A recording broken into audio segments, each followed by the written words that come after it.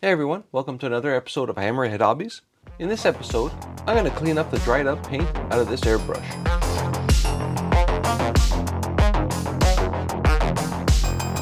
Alright, welcome back.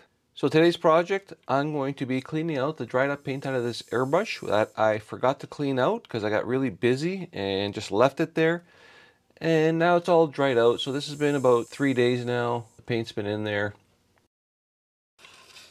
So what I'm going to start off with is I'm going to take out the removable paint bowl. So I'll remove that, place it off to the side. And I know people have the tendency to remove the needle first, but there is dried up paint in here, and pulling the needle out, forcing it out, might damage the O-rings that are in here. So I don't want to do that just yet. What I want to do first is grab some acetone. So acetone will dissolve the paint much faster and quicker than isopropanol. It is more potent than isopropanol. So if you're using a lot of it, just make sure you're in a well ventilated area. Now I am in my spray paint booth in here.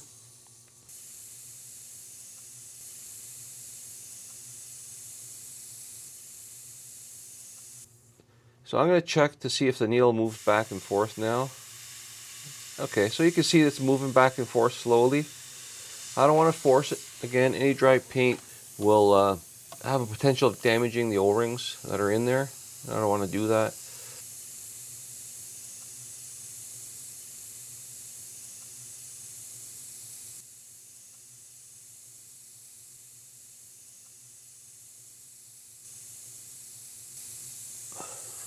You can see all the paint that's come off so far. Alright, so definitely unclogged it. So you can see all the paint coming out.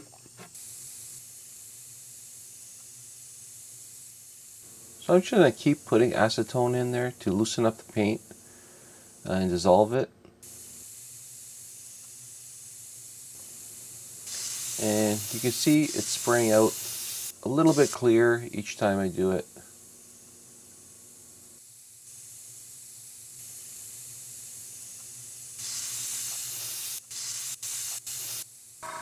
Now what I'll do is I'll pull the needle out,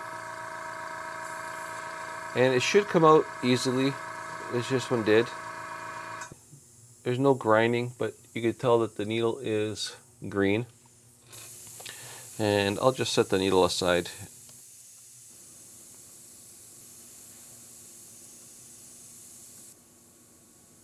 Okay, now I'll be putting some acetone in without the needle. I'm going to use this Q-tip.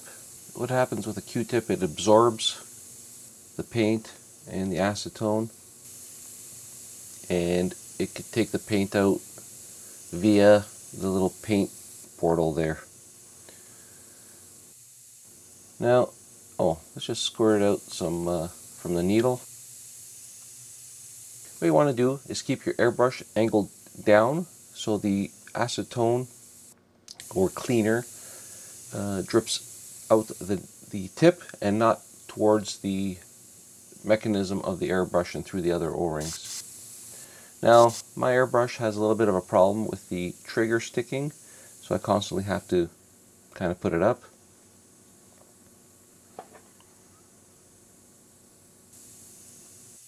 Just keep putting the acetone in, and you can still see that there is paint coming out.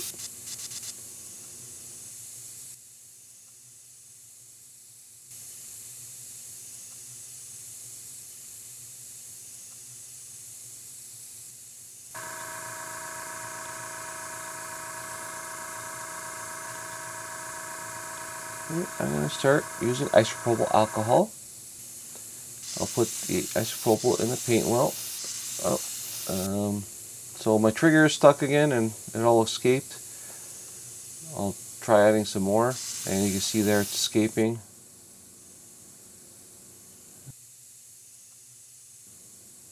But it's a lot cleaner. I'll put that aside and we'll start with our needle cleaning. Take some isopropyl, put it on a cloth, Sometimes I do it on a microfiber. And what you want to do is you want to just start in the middle and pull back. You don't want to push forward and damaging the needle tip. And what I do is I'll rotate it as I pull it back. That'll clean it up.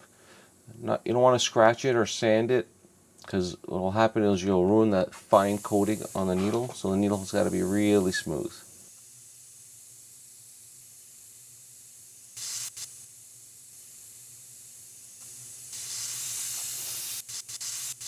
Okay, we'll take off the tip protector,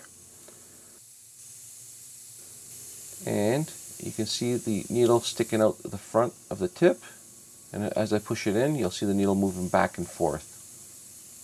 What I'll do is I'll clean that up. Now, you don't want to damage the tip, so what I do is I pull back the trigger, and then I'll clean the tip with the needle inside so you don't damage the needle. We'll take the tip protector and just give it a once over. I mean, this doesn't affect the performance, but I like to keep my airbrush nice and clean. Carefully putting the tip protector on so you don't damage the needle again. Okay, and you just put it on finger tight. You don't have to crank it or anything. A lot of people use pliers. You shouldn't have to do any of that. That should sit in tightly with an O-ring, or if the O-ring isn't there or not working, just put some thread sealer.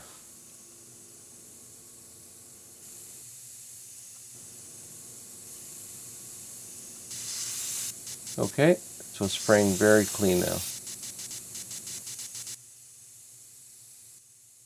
Now let's attack the bowl. Now there's a whole bunch of dried up paint in there. I'll start off by putting some acetone, as it works more effectively to dissolve the paint. And what I'll do is I'll just rotate it around, get the acetone in there. Now you can see why I wear gloves, because I get acetone and paint all over the place. But just keep it in there, shake it around a little bit. We'll use our brush to remove some of the thick stuff. And add a little more acetone. Okay, brush it around some more. Okay, and that dissolved a lot of the paint. I'll use a towel and a Q-tip now to clean out the bowl.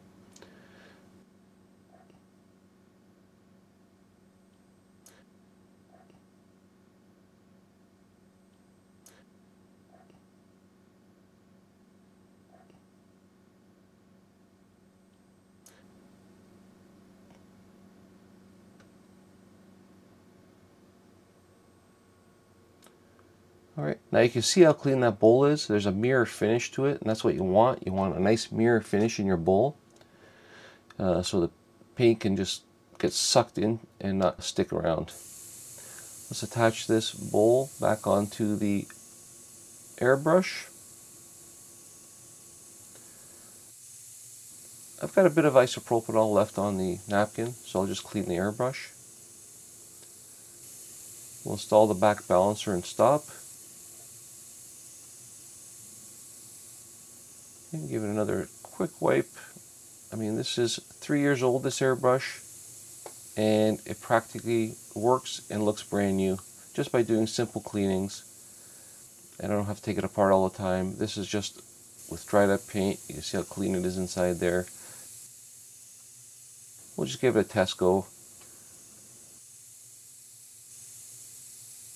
Okay. Oh, and it works flawlessly. It just atomizes the paint. I don't know if you can see that. It atomizes the isopropanol right there. Comes out in a nice even mist. Very clean. And that's how you clean out an airbrush with dried up paint inside. So I hope you found this helpful, and I hope you enjoy your builds.